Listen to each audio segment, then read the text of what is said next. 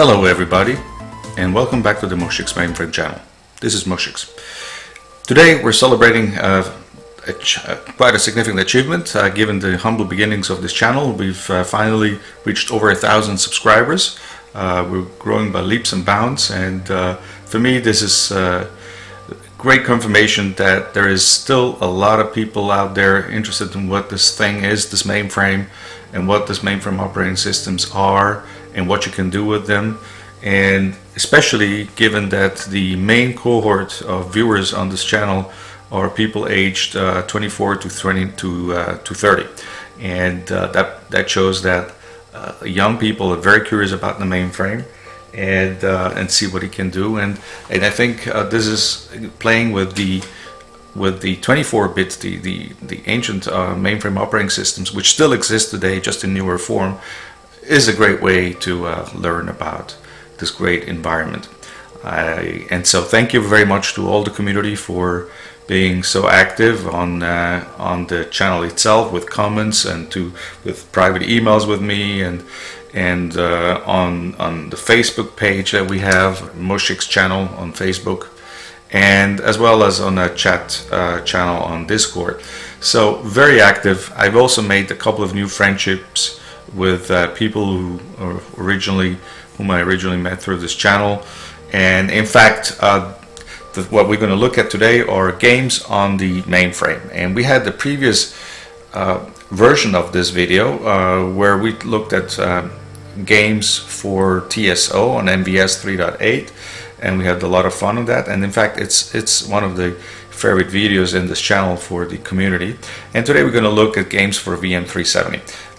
As you may remember from the previous video on this new VM 370 offering that I have on for free on the moshix mainframe, where you can just go to this website, moshix.dinu.net, and fill out the form and ask for a VM 370 account.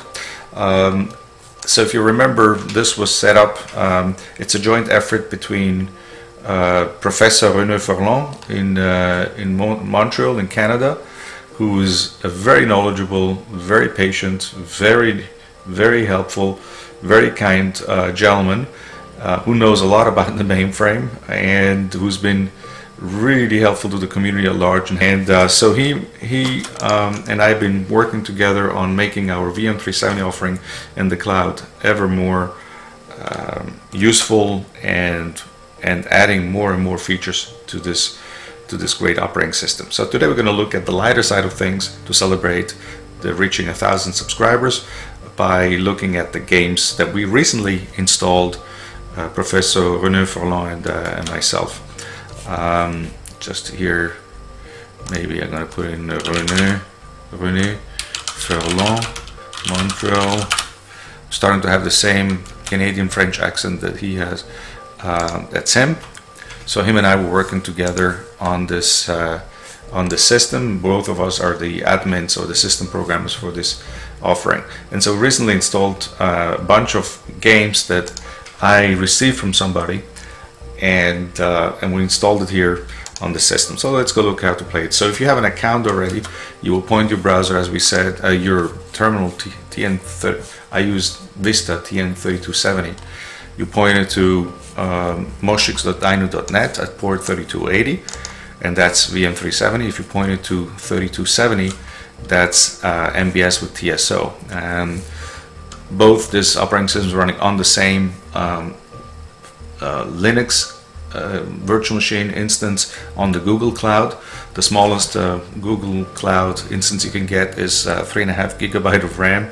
Each one of these operating systems only uses 16 megabytes of RAM, so I could have probably another 50 or 60 of those running on that same machine.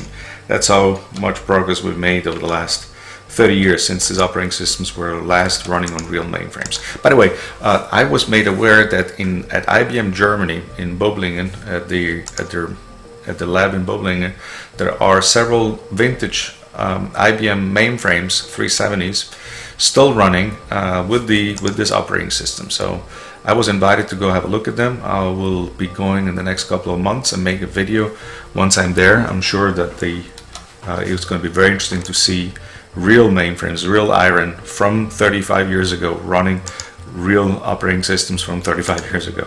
So let's, once you connect it, I log in with my user ID, of course, is moshix. So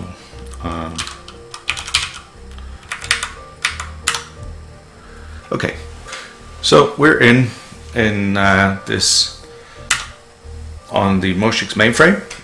Let's have a quick look around who else is logged in. So right now it seems it's only me. I've already received about 10-15 login requests, and I will be processing those. So we'll soon have, there's already like 4 or 5 additional users, but I think pretty soon in the next few days we'll have about 20 to 30 users on this mainframe. And we have about 120 on the MBS system. So what we did is we received an archive with about, I want to say maybe 20 games or so, we'll find out soon, and we installed it here in the system. So remember that to clear the screen you have to press PA2, which I have configured here on my terminal emulator, and so we can use the list file command to have a quick dump on the screen of the contents of the T drive. So we store this in, if I do query disk, you'll see there's a T drive called game 191, and so before we go and look into that, just a quick explanation. So in VM 370 or ZVM or VM ESA, whatever version it is you're running on your mainframe, you can either have drives such as this one, they're called mini disks,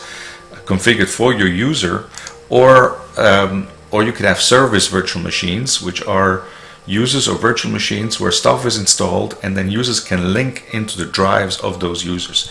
So this would be an instance. There's a service virtual machine which is never really interactively logged in. It's just the drives that belong to those virtual machines, the disks, and then everybody else can attach those that user's disk in read-only, obviously, so that nobody can modify it. And then you can run whatever's on, you can see whatever files are there or execute if there are executables on that disk. And that's what René Ferland and myself did here. And so let's go have a look. List file, anything. So I remember this is any file name, any file type on drive T. And we start to see that we have a bunch of modules. Modules are like exe files on Windows, or binaries on Linux, or object modules on MVS or ZOS, and we have a couple of games here. So we can either look at it with the list file command, which puts it just on the screen in list form, and we see here we have maybe, yeah, I want to say maybe 20-25 games, or we can do fs list, and then we can have it in full screen mode. So we have about, yeah, maybe 25 games. We have Adventure, which is the text adventure. I think this was actually written originally in Fortran. We have an auction, Biorhythm, Blackjack, which I've used a little bit, Battleship, Checkers, which is I've also used. Fun game. Coffee, Couch, I don't know what that is. Football, Formula 1, Hangman, Lunar Landing. Oh yeah, we should have a look. And then all these other Star Trek, Snake, Tic-Tac-Toe. So so this is all the games that are installed. Why don't we start maybe with Biorhythm? So Biorhythm, and you put in your birthday, your birth date. So let's say 9. Oh, the date is wrong.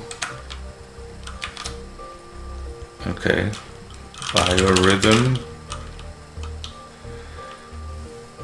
Oh, okay, so they want it in European format.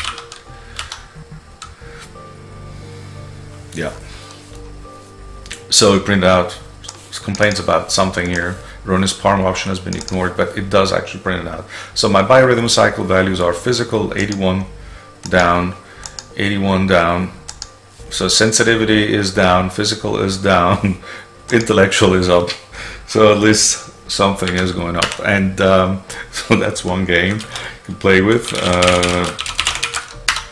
What else did we have? Blackjack. So let's play blackjack. Blackjack. Now I can write blackjack this way and will still execute. Why? Because the K is not really there, but it ignores it. So welcome to the SDC Sahara Casino. Your dealer for blackjack is Roberto Lewis. Do you want me to review the rules? No, I know the rules. Place your bet, $500.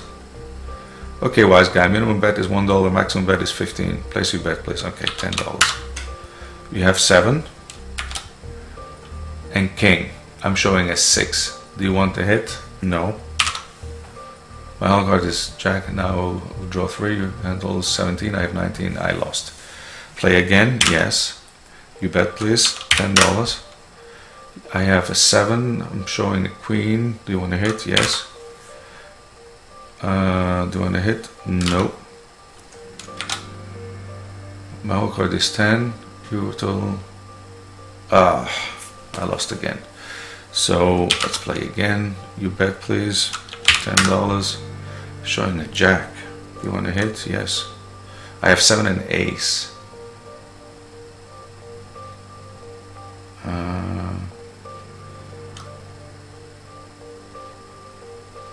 No. I lost again. Yeah, I need to be more aggressive in this game. Do you want to play again? No. Okay. I'm not really good at... some people are just born quitters. Thank you. So, what else do we have? Checkers. Hangman, Lunar. Let's play Lunar. Control, calling Lunar module, calling Lunar 1. You may set the fuel rate to 0. Only bet a value between 8 and 200 pounds per second. Abort will abort the landing. You have 16,000 pounds of fuel. Capsule weight is 32,000 fueled. This is complicated. First ready check them in. Begin landing procedure. Time, second. Okay. So trying to slow down.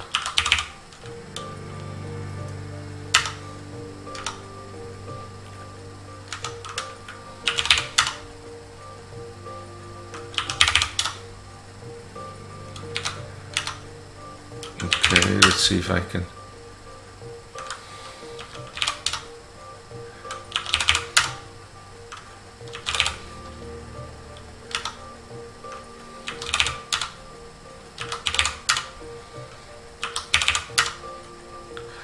Fuel out at 135 seconds.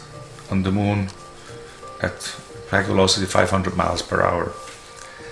No survivors. New crater named Lunar Lander 1 is 139 feet deep. So I crashed. No good with these games. And so we check this one out. What else is there? Snake. Let's check out Snake. What's happening?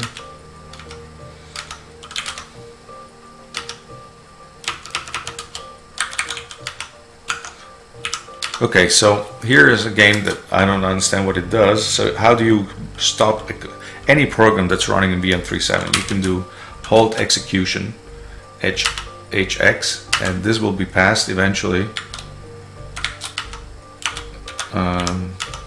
So in this case, I don't know why it's not working.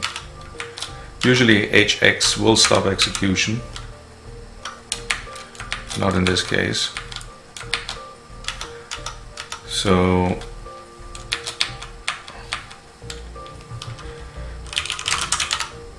okay, so once we get it back into CP, you saw there for a second that was back into CP by pressing PA1, then I should be, yeah, I should be back in business. Yes, so I got out of it. Then tic-tac-toe. Tic-tac-toe. Okay. This program plays tic-tac-toes, moves are number 1, 2, 3, okay. If you want to wish to give up and start a new game, press as you move. Do you want zeros or X? I want X. So do you wish to go first? Yes. Where's your first move? So we'll do 5 and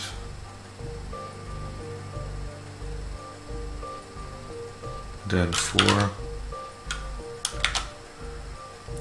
and then I'll do what was it, 2, and then I'll do,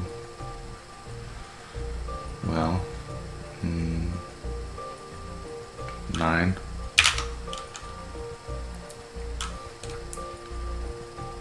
and now it's up to me, so we'll do, what was that, 1, 2, 3, 4, 5, 6, 9, 8, 7 is a draw. Okay, so as predictably, and here's a little bit of program execution time issues. I think this was written routine code. Yeah, this looks like this was written in Fortran, and there's a little bit of an issue ending the program, but the program runs fine. So this is just a small list of programs that we can play with. Again, it's on Drive T with Formula 1, Hangman. I played a little bit. Coffee. These are all fun games, and again, this is just a way for people to be on the system and do something fun with VM 370. Now, if you want to do something more serious, obviously we have a bunch of compiles installed. We have PL1 installed. We have Pascal installed. We have the 4th interpreter installed.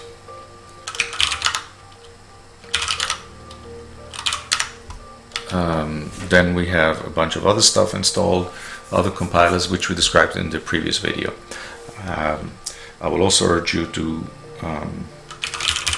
have a look around, maybe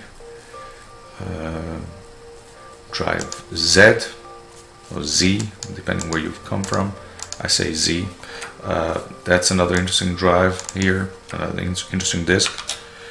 And don't forget, if you see other users online, you can send them a message saying, message operator, what's up, yo? And now the operator got this message. So this is the lighter side of VM 370. We will, one thing that we're working on, Professor René Ferland and myself, is he is making a couple of guest videos about the use of VM 370, more advanced topics. I myself am really fairly new to VM 370. I've only played with it the last 3-4 years, and I've only really used VM 370 to launch virtual machines with guest virtual machines such as MVS and other guest operating systems. So on the interactive side, I don't have as much experience as he does. And so he's going to make a couple of videos. He promised. We'll see if he finds the time to do it, but he wants to do it, about the use of VM 370, more advanced uses, and then we'll take those videos and we put them into the same moshix channel where you're at right now, and we'll all learn more advanced topics of VM 370, which of course also equally apply to VM ESA or ZVM, whatever it is that you're running on your iron. So this is it. Again, I want to thank the community at large for being such an enthusiastic bunch of nice people, for subscribing to the moshix mainframe channel, and we've achieved a significant milestone with over 1,000 subscribers now, and we'll see where this goes in the future. Right now, I don't see any limit to how much more growth we can have in this wonderful community. Thank you all for everything. If you like this particular video, please press on the thumbs up button. If you haven't subscribed to the moshix mainframe channel now, like all the other over 1,000 people, then I would urge you to do so now, and see you soon back again on this channel. Goodbye.